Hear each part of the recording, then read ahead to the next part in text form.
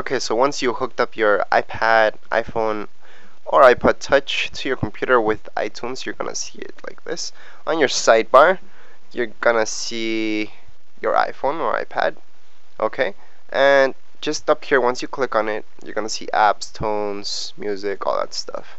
So what we want to do is go to apps, and from here we can just remove them, install them, or it will install. So you can click on any of those, and that's how you remove them. So let's say you don't want, this app, I can just click on remove, and then after I click on remove, okay, so after you click on whichever ones you want to remove, just go down here and click on sync.